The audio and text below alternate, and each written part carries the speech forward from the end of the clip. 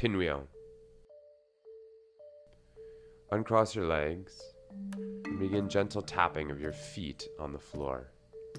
This helps to stimulate the bones in your ankles and your legs and your knees.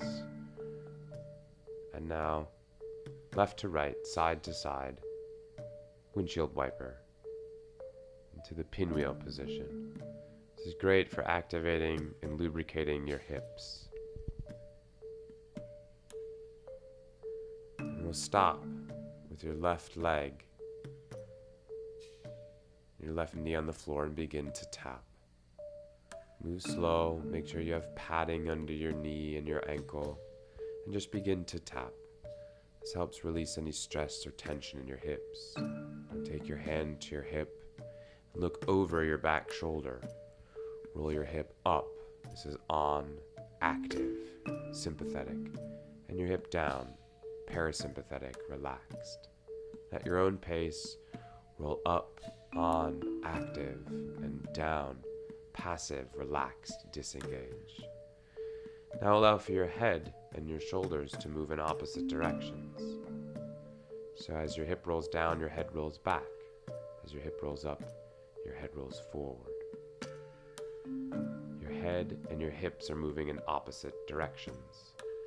This is called a cross patterning. It's great for your brain. Now take your arm and release it out in front of you. Gentle swing, patting yourself on the back, on the opposite shoulder, just allowing your arm to release. And then again, your arm and your head moving in opposite directions. Cross patterning. Very gentle movements. It's great for the brain. And now back to your knee, gentle tapping. Take a breath and notice the sensations in your left hip.